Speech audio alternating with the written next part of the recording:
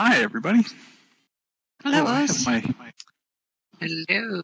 have my arc setting very low. You're all jelly dolls. Let's fix that.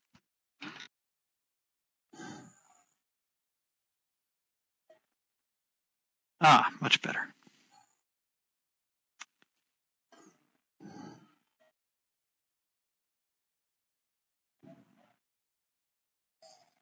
Okay, so let's see. I don't have a lot to cover today. We've done a couple of viewer updates since we spoke last. We got the 64-bit viewer out and updated. We then updated it again with the voice viewer. Note of caution in the voice viewer, taking the SL voice from that one without the accompanying viewer changes will not work. We closed some security holes that were open because of the way those two components communicated. So that's a need. You need the viewer changes to to make the SL voice work. There is another voice SDK update coming, but Vivox is giving us a fix that apparently only affects Macs.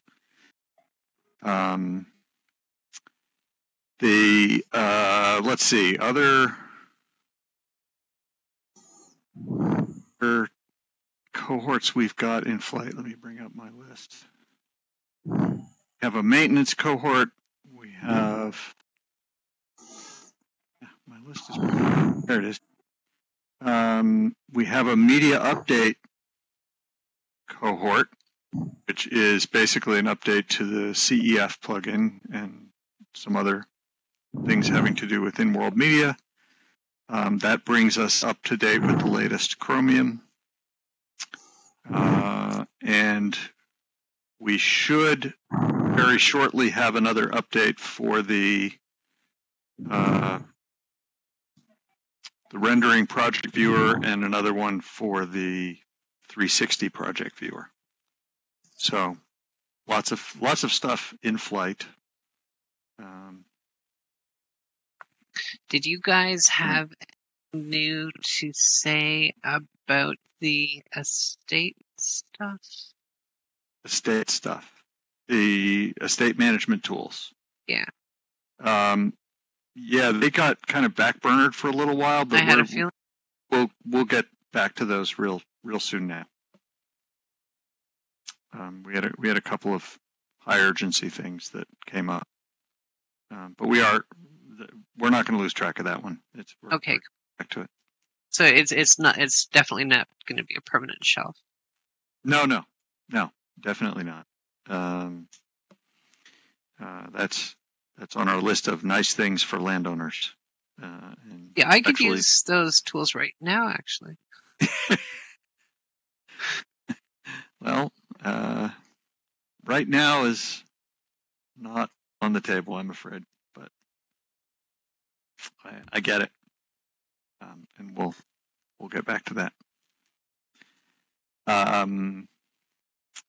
Let's see, other stuff. We're getting closer to being able to put out a project viewer, a larger scale viewer for Animesh. No timelines predicted, but we're getting there. And pretty soon we will have a viewer that can take advantage of higher resolution clothing textures and skin textures and all that. So up to 1024 instead of just 512. And that's a prelude to, and may come out coincident with, being able to apply baked textures, the system baked textures on meshes. So you'll be able to say, this face of this mesh object should get my torso texture, or this should get my arm texture. and then whatever it is whatever wearables you have that affect those textures will get baked on, and you'll get those bakes on that. So you'll be able to apply a tattoo on your mesh body. So that'll be kind of cool. How well the UV maps match, of course, will have an effect on how things display, but that's not something we can do anything about. So that's it concerns me just a little bit, though. The idea of putting 1024 textures, I just worry that you're opening maybe a can of worms on. We have people doing, ridiculously large textures on multiple prims on hair and stuff. Right. It will be interesting to see how well it works. Your avatar rendering cost will go up significantly if you're using higher resolution textures. So it won't be completely free or anything, but it will work. But mostly that we're putting that in place for people who want to do larger bodies or larger body parts that really need the extra resolution. I think it's very difficult to argue that you really need that for human scale figures. I'm sure there are many Second Life users who would disagree with me. Yeah, I would not be one of them. Almost anything I say. Yeah. But that's coming. My only other agenda item is that I wanted to say we have the HTTP asset fetching has now been out for a few releases. I believe most of you have integrated at least in some version of your viewers. This summer, and I'm not going to pick an arbitrary date, but sometime in June or July, maybe as late as August, but this summer, we will remove support for fetching those asset types through the old UDP path through the simulator. I thought you were going to do that sooner. That's one of the reasons I came to ask you what's sort of your timeline on that. Yeah, I'm not in a huge hurry to do it. We've got a lot of other work going on, but I didn't have the viewer out then, so I couldn't keep my promise then. So I'm giving you like the 4 months notice kind of thing. So I'm not going to pick an arbitrary date. I will when we get close to the date and we actually have built that simulator and started doing testing of it. I'll tell you which simulator version it is and that. And what'll happen if you try to use those interfaces is nothing. So old viewers that don't support HTTP asset fetching for those assets won't work. Yeah, it'll be on. Sure. So look for it on a DD probably late spring and Agni in the summertime sometime. So we are gonna do that. We will probably be doing a similar thing for some of the old inventory messages, but I don't have, and I'll before we get to it, we will publish what messages those are going to be, and we'll probably have a viewer update of our code that removes some of those messages as well. We're trying to work on making inventory more robust and more reliable and all that.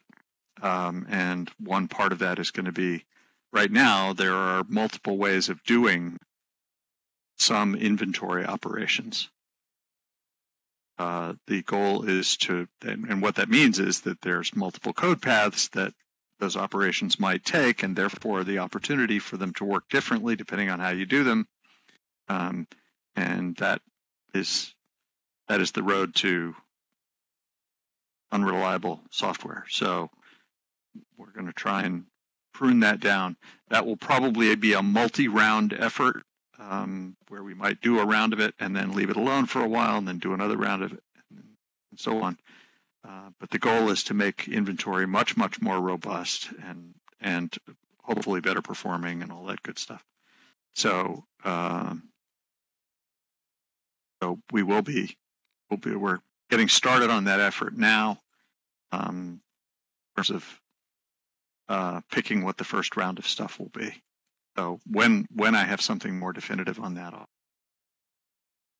but that too will be a way in which we're going to evolve the technology in a more reliable direction, but that's going to make some old things stop working.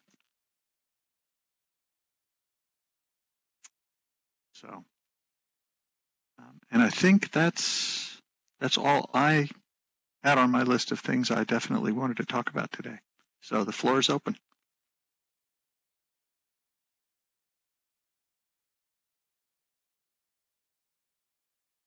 Stats, please. Oh, yeah, I could do that. It's just because we've had a release out now for a little bit, and I'd like to get an idea of our crash rate.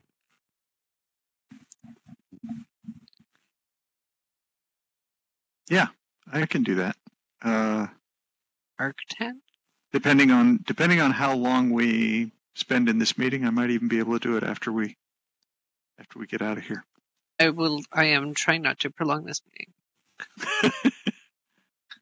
Arc10 is another one that we're getting rolling on. We're still at the trying to construct really good measurements of what the impact of various rendering features is. I have more expertise on that available than I did have before. So that's a really good thing. And we're going to try and collect a whole bunch of data about on a wide range of machines about, what exactly does it really cost to have extraskeletal animation, or what does it cost to have a zillion triangle attachment, or what does it cost to be using different kinds of alpha layers, and then we will try to adjust the avatar rendering complexity calculation to more accurately reflect what impact it really has. It's not a simple thing, and it is not true that our numbers will always accurately reflect what any individual sees as the rendering impact of something, because one of the things we've already seen is that we'll often get very different results from different cards, right? So it might be that on one card, or even one manufacturer's card, doing alpha one way is slightly better, whereas on another card or another manufacturer, different version of software, you get exactly the opposite. So alpha masking works better on one, alpha blending works better on the other. So we're going to have to play with the numbers and try to get something that looks like a sort of average across what lots of people are getting and lots of people are doing. It's very difficult for us to tune for any one. In fact, we don't really make any effort to tune for any one card or even one group of cards, because if we look at what video systems people are using, there is no sweet spot. What we get is a zillion different versions, different cards, and none of them have a dominant position. The most popular cards are still way down in the low single digits in percentages, and there's this. It's basically there is no nice curve where we can say we're gonna try to make it really wonderful for the people on the high part of this curve.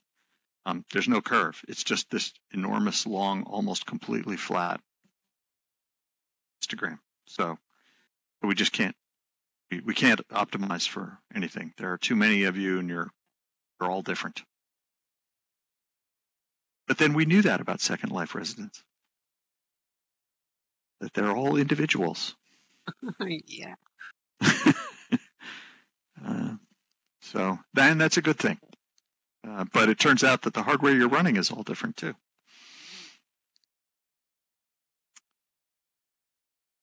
Can you give us a status update on Linux? The status Oh update. yeah, I heard a rumor that you're fixing Linux. Really appreciate it. Thanks. Okay, gotta go. The status update on Linux is that I need to publish the repository where we're going to be taking patches and try to get, which is actually already out there. It's Linden Labs. It's on Bitbucket, Linden Lab viewer-Linux. It's not quite merged up to the very latest viewer release. I'll do that.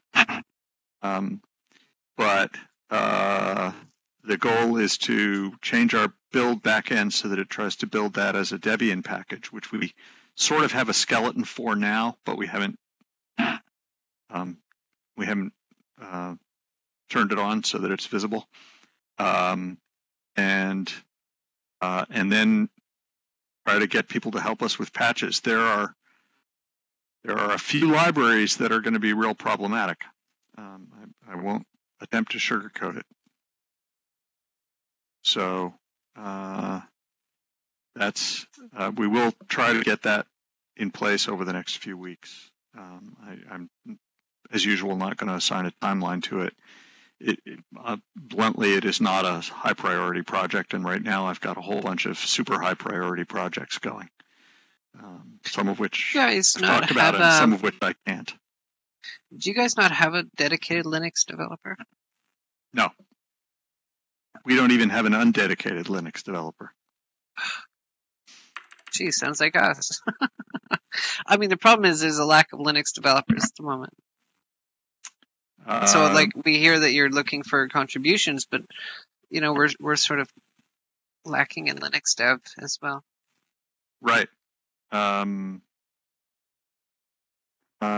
was it? Tonya did has been doing some experiments. Yeah, experiments. We'll see how that work out. I mean, she's Mac, right? Now, she's even Mac experiments is good. So, I would encourage anyone who's interested in thinking about helping with that to not restrict themselves to, I'm only going to make contributions if I can make the whole thing work. That's almost certainly too high a bar. Well, that typically has been your bar, hasn't it? I mean, generally speaking, when you ask for contributions, you're looking for a finished product. It will be the bar in that any change that anybody suggests will have to pass QA on the Mac and Windows builds, right? We won't take any change that in any way negatively impacts the other platforms. But that shouldn't be too difficult to avoid.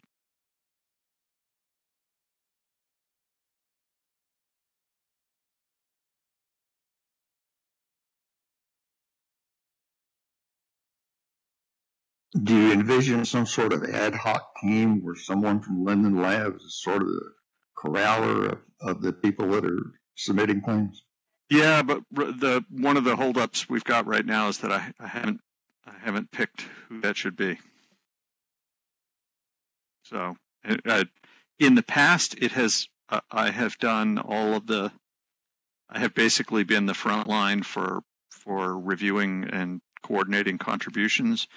More recently, I've started spreading that around developers. I'll pick somebody and say, here, you work with that developer. So, for example, right now, Graham is working with Jonathan on the project he's doing, camera presets. But I have taken on a bunch of new responsibilities over the last several months, and my time is getting hard to parcel out. So it probably won't be me. But as I said, right now, pretty much everybody on the team has got something really, really important to do. And Bill, I can afford to let somebody take a few minutes off to get up to speed on where the Linux viewer is. It's going to be hard to move it forward. So there are folks within the lab who want to make it happen. Unfortunately, they're all real busy too. So we're trying to do lots of cool things to release during our 15th anniversary year. So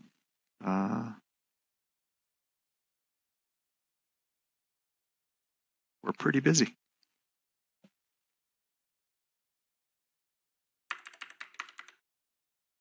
There's a couple of questions in local. Nara, starting with. Oh yes, mirrors. No Serious. chance. Not happening. Next. The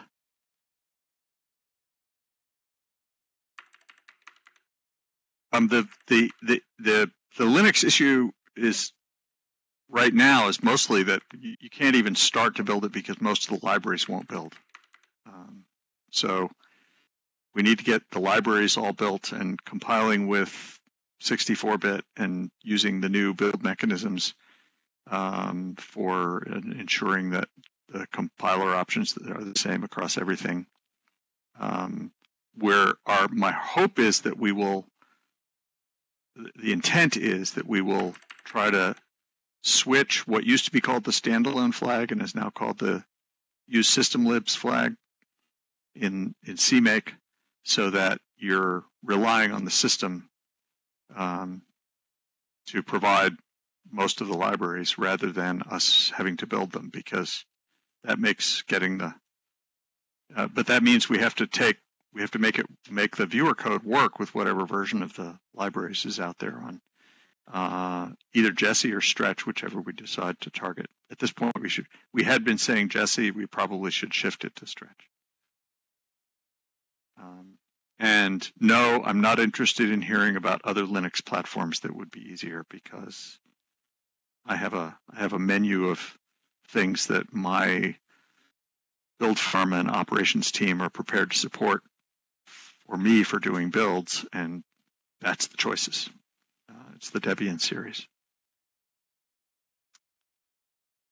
So, well, the asset HTTP switchover has happened in the sense that the software is all out there and it's all working. We will withdraw support for the old method sometime this summer.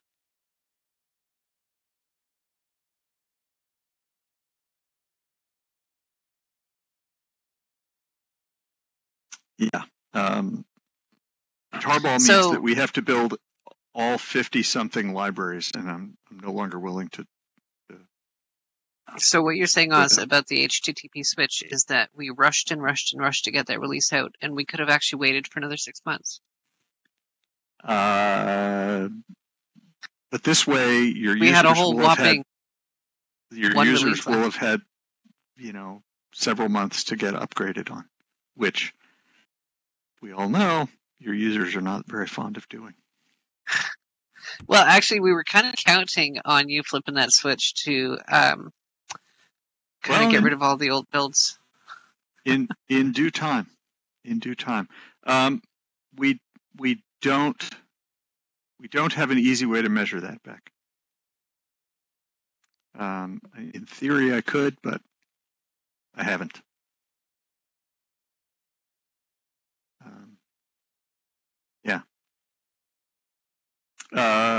Let's see. I probably missed some other questions back there in chat, so if yours didn't get answered, feel free to repeat it. Naran asked, rigged alpha actually casting proper shadows? Actually, Anara is first. Anara does posting. Let's see. Recap on the approach to LI worth mentioning reArctic. Yeah. We as part of the whole Arctan project, we will be looking, in addition to avatar rendering complexity formulas, some of those same formulas also are an input to land impact, or at least variations on that formula. We will be looking at land impact and how we calculate the rendering components of that. Obviously, we will have to be extremely careful about how we transition from one land impact formula to another. Rest assured that we will be doing that in the most conservative possible way. Like we will study what the impact would be on the world without ever having any, but both calculations in the simulator run both on everything so that we can compare what the results would be, and we'll make sure that it has as small an impact as we possibly can. But the goal is to change some of the broken incentives in how we're calculating. So, yeah, most obvious example is that adding multiple levels of detail to a mesh model makes its cost go up. We don't want that to be true. We want you to have good multiple LODs because that makes everybody's rendering experience better. So we're going to try to come up with a way of accounting for that incentivizes better content, both in terms of reducing its maximum complexity, but also in terms of allowing it to have reduced complexity models without that costing you. That should basically be free or even beneficial. Right, exactly. We will reduce the cost if you have proper LODs. So, but that's going to be because we have to do it in an extremely conservative way so that we don't, blow up the world by suddenly have massive amounts of content be returned. We're going to be doing that very slowly and very, very carefully. We'll give you updates on it as changes are hitting the grid, but we're nowhere near changes hitting the grid yet. So, but we're very tuned into how perilous this is. One of the things that we're committed to doing is making some relatively high risk changes to taking some risks we would, 2 and 3 years ago not have been willing to take, because we think we can't make Second Life as much better as we want to without doing that. So we're gonna stick our necks out a little bit. Hopefully it will turn out to have been worth it. Well, I think if we were careless, we could actually make it dramatically worse, but we're trying not to be.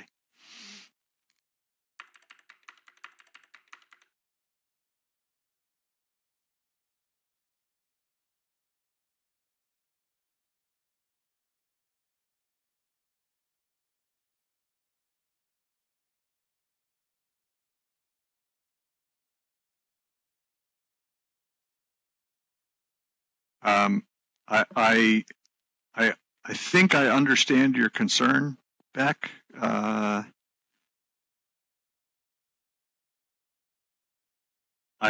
think there's obviously a trade-off for between allowing content that's a little more expensive and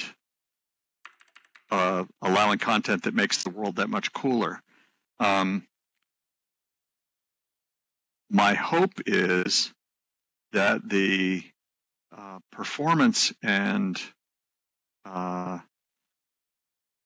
power that Animesh gives you, even for things like attachments and pets that are around a lot, that they will perform and look so much better than the workarounds people are doing to make up for the fact that we don't have skeletal animation for non-avatar objects,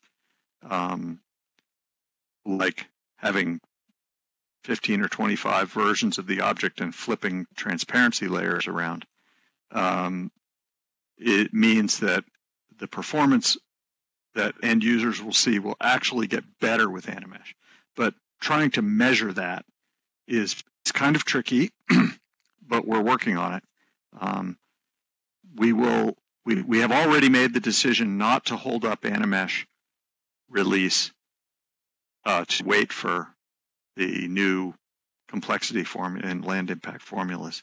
We're going to decouple those projects, which means that the cost of Animesh may change along with the cost of everything else in the world when that happens. Probably will change. But I actually suspect that it's not as big an impact as people think it is. I mean, we've had people doing tests where we have, dozens of Animesh things running around animating, and performance impact isn't that bad. So I think that they would be a lot worse if they were being done in some of the old ways.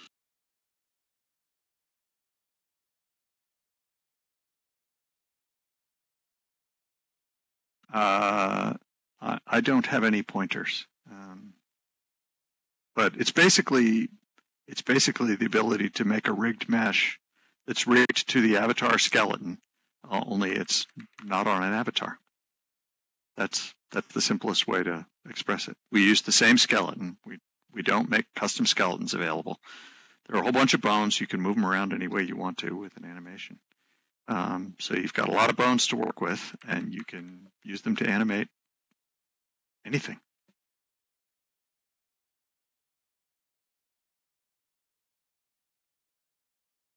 Yeah, eventually we certainly want to be true that the relative cost of Animesh versus alpha flipped animation is appropriate, and we think it's actually much cheaper. Yeah, there we go. Thank you for the pointer, Anar.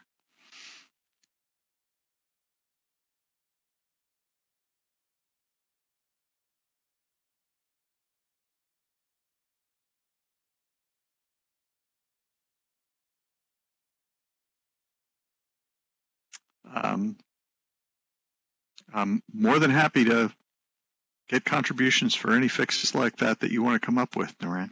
I'm in a better position, having gotten a rendering developer back from Sansar. I'm in a much better position to take them than I have been over the last few years.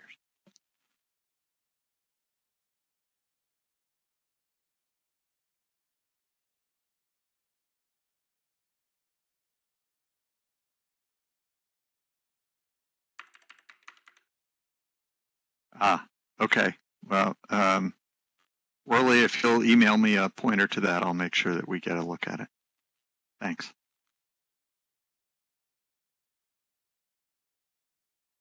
I'll put that in somebody's queue. We do have a viewer with a bunch of rendering fixes trying desperately to get out of project viewer status. So there's a good place to put it right now.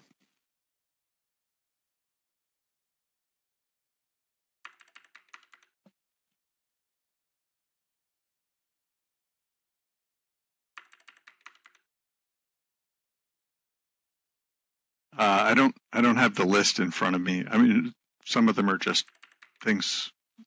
I think we've got that out as a project viewer, don't we? Let me look.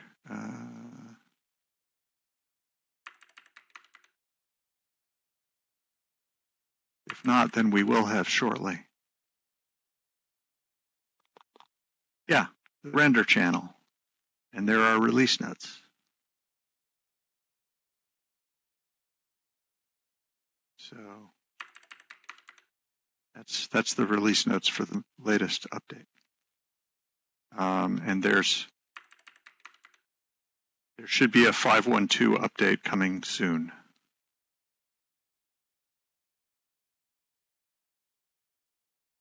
You can tell that one's behind because it matches the the first 3 digits match the current released viewer.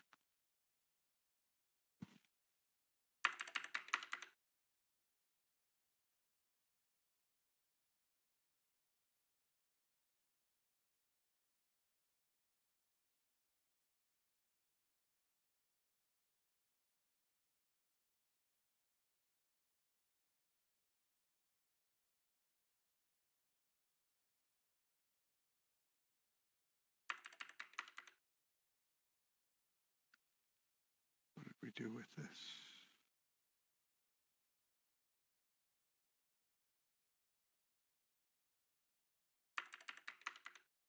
All right, I'll have to, that's more detailed than I have time to read during a meeting.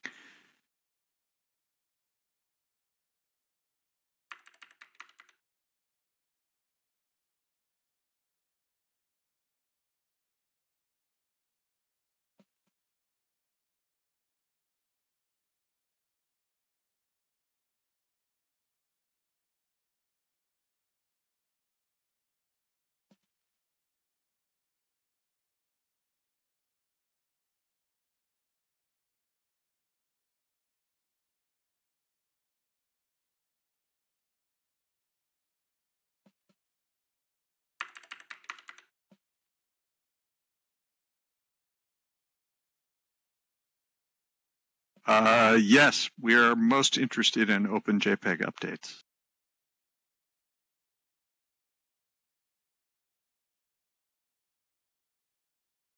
Especially ones that get us up to the current maintained versions of OpenJPEG. But I will definitely hook you up with Graham on that.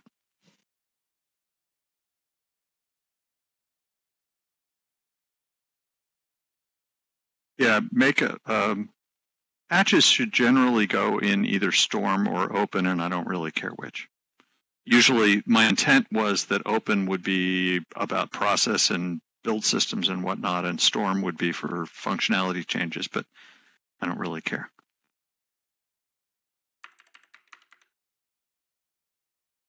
We can also move things around.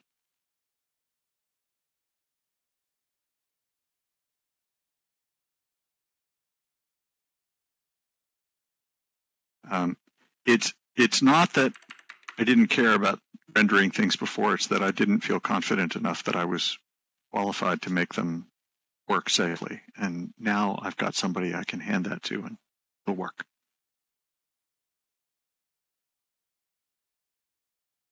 Yeah, you should. If you discover you can't make issues in Open or Storm and you think you ought to be able to, just drop me an email and I'll fix it. That I can do. When do we get toggles for projectors to prevent them from casting shadows using up one of 2 available shadow slows? That's been on the list of interesting changes, but I just don't have anybody to work on it right now, Noreen.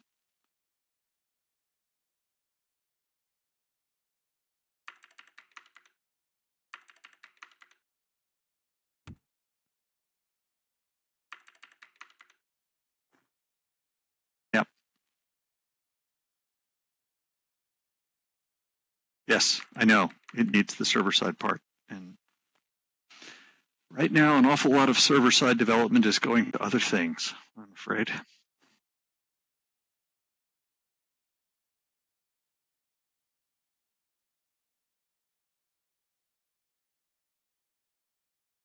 Actually, one of those that's coming is there will be, and I know this doesn't sound very exciting, but it's important to our support folks, is we're going to introduce a new cap that will return the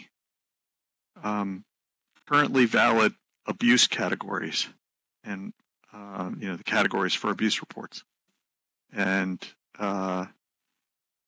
we will once we get that out, that will be out in a project viewer, or rather in a release candidate viewer sometime very soon. And I'll highlight it at one of our meetings when it's there. I would love to hire more devs. That's at the moment not in the cards.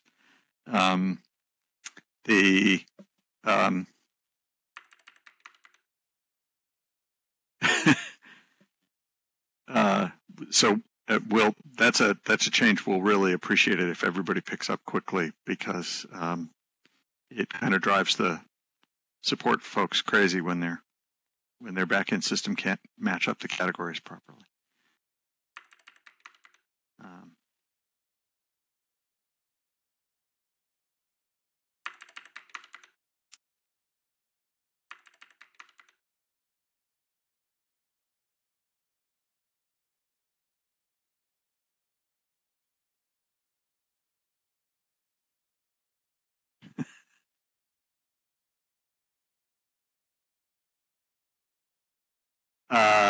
I didn't say that, Worley, but it will make the poor, overworked people who are on the other end of the abuse report pipeline much happier.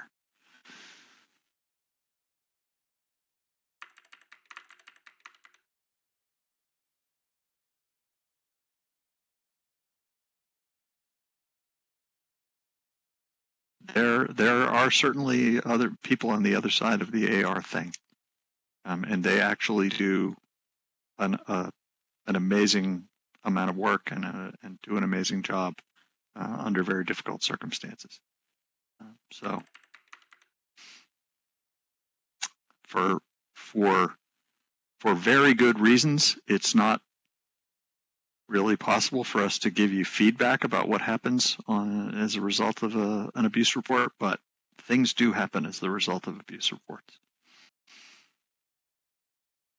Nope. That first email you get is automated, but that's not the end of the line.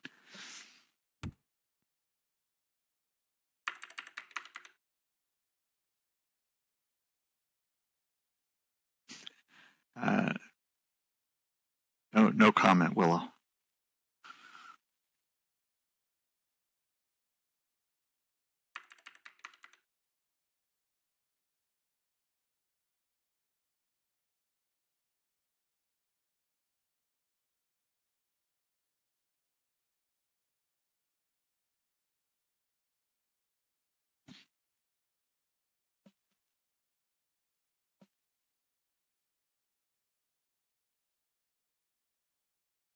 Actually, at our conference that we just had last week, we got a presentation from the governance team about abuse reports and how many they handle and how they break down by categories and all that. The numbers were pretty amazing, and they really do handle an enormous amount of stuff.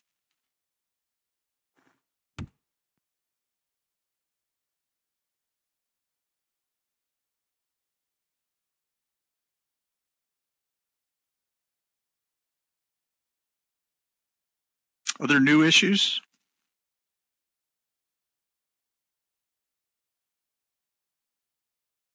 The new voice seems to be working pretty well. It is better. And if you're on a Mac, spatial voice works, which I hadn't noticed didn't work until I got the version where it was fixed. And then I was like, wow, it's really much better.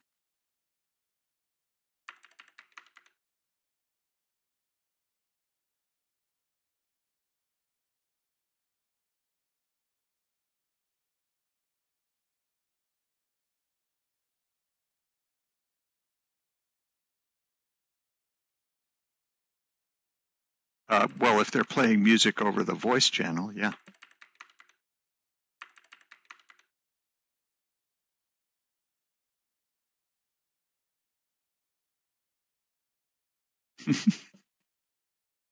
And that will be different how?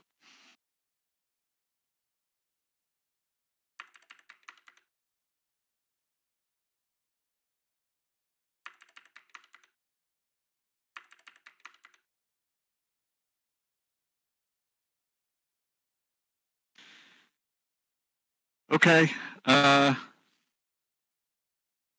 If we break this much early, I will have time to go make myself some coffee before my next meeting. So, is there any possibility of one Abby, one voice setting wherever they are?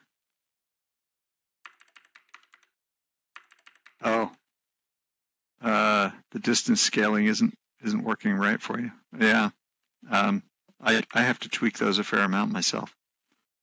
Okay.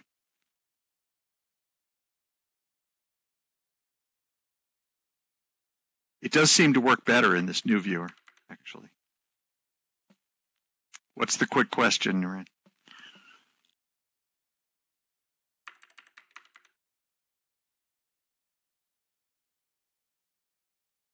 Oh yeah, the poser thing. Right. I do want to work with you on that. I'd really like to get the in-world animation and pose editing feature. That really would be awesome. So I will get in touch with you about that, and we'll try to get that started again. Now that we've got 64-bit out, I feel a little bit more comfortable with attacking viewer issues, and I'll definitely get somebody engaged to work with you on that one. It's a great feature. I really like it. There are a couple of things we'll need to change to make it protective of people's intellectual property, but it's a great feature. We're definitely gonna want it.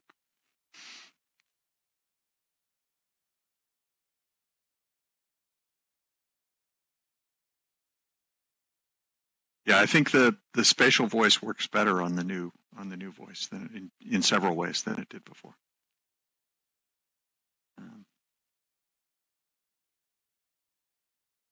All right, let's call it a meeting, and I will see you in 2 weeks. Thanks, everybody.